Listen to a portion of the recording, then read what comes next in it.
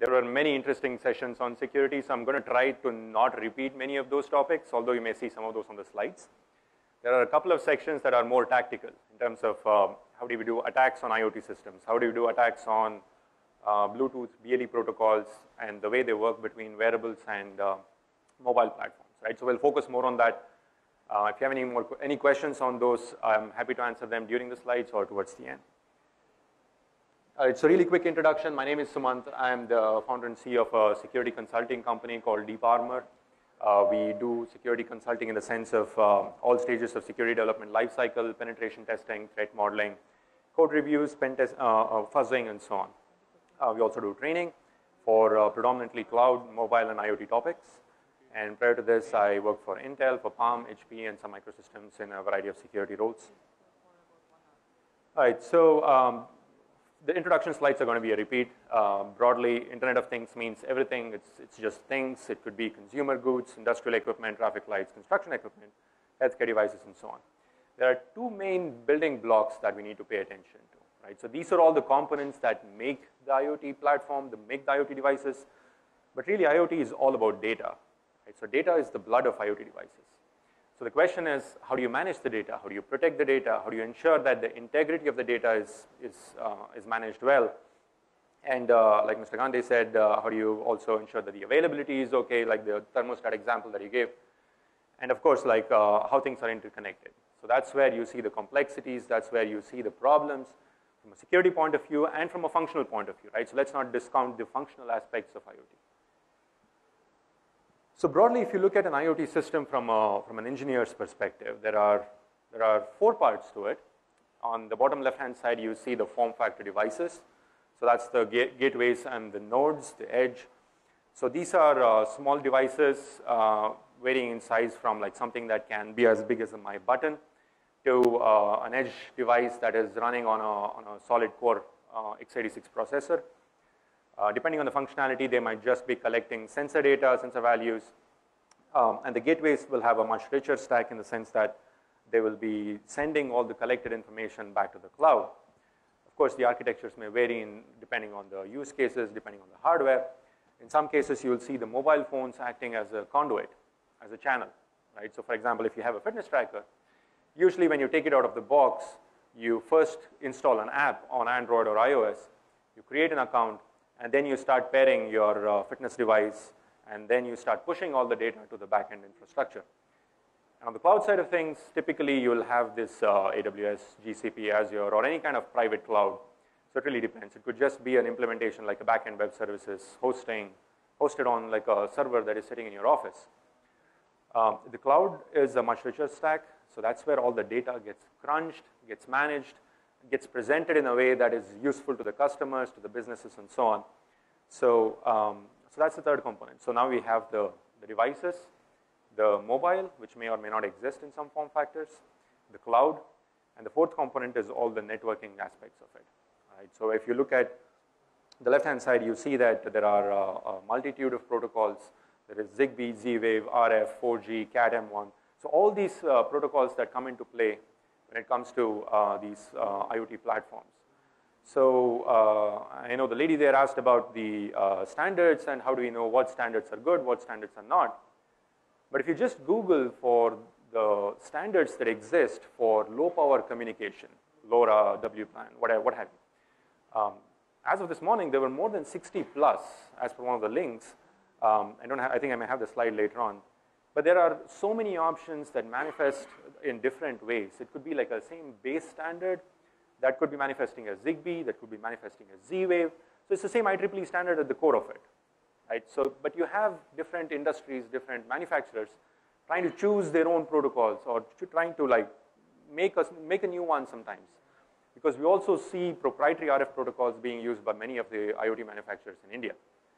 So the question comes, are too many standards too much? Well, actually, are too many standards an indication that there are no standards that are good enough for a security perspective? So expanding on that, so as a company, we work with a lot of vendors.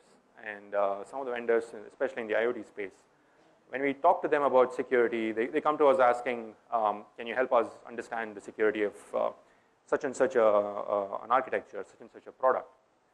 But then when we talk more about like how you need to bake security into the product, like he said about secure by design, that's when all these questions come up, right? And it's justified in a way, because one of the problems with IoT, particularly in this market, is that it's broadly done by small and medium-sized businesses. And more often than not, pushing a product out to the market, to the shelves, means whether they'll exist or not next year, right? And like we also discussed, there are many open source solutions and libraries for these platforms. So many of our clients say that I'm just paying such and such a supplier to write the code for me. It's their problem, it's not mine.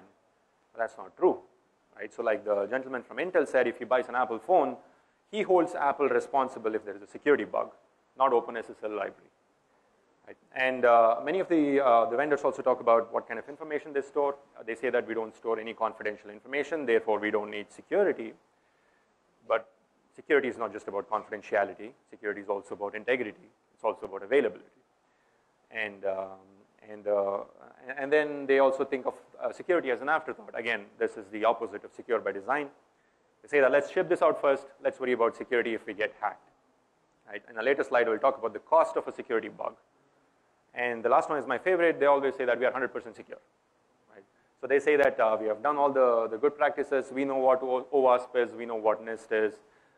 We bought Nessus. We did that. We did this. So we are secure. We don't need a thorough security development lifecycle. First of all, nobody is 100% secure. Even the Apples and Googles are not 100% secure, as we see very regularly. But it's a perception. It's the optics also sometimes. And nobody is 100% secure because there are attacks on IoT happening very actively. And we just saw the video on the Jeep hack, and the Jeep hack news is also being superseded by the Tesla hack. So Tesla is another car platform that is really popular. It has a lot of computing elements in it. And to the extent that if you want to raise the suspension, all they need to do is issue an over-the-air update. And the suspension of the car can go up depending on your speeds. That's actually what they did when one of their cars got into an accident. And things are being hacked in the healthcare section. Things are being hacked. Mirai, a lot of chatter today about Mirai. And bottom left-hand side, you see that there was a hack on a smart rifle. You would question, why do you want to make a rifle an IoT device, right? But they actually do it. So putting any kind of code, any kind of software on any platform can actually make it vulnerable to attacks. A lot of interesting attacks on drones as well. So Icarus, this is a very interesting video that you guys can see on YouTube. So where they looked at the DSMX protocol and how that can be hacked to take control over a drone remotely without actually physically being close to it. So why care about security, right? So okay, fine, we'll get hacked. There are news articles about hacking and so on. But there can actually be negative consequences. The Jeep hack video was very indicative of what would happen if someone took control of your car, right?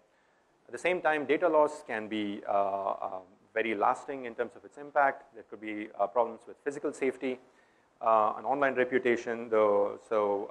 Ashley Madison was a questionable service that existed, that still exists today, that was offering services to its users, and that got hacked. And because there were millions of personal user information in those databases which got hacked, the impact was really severe.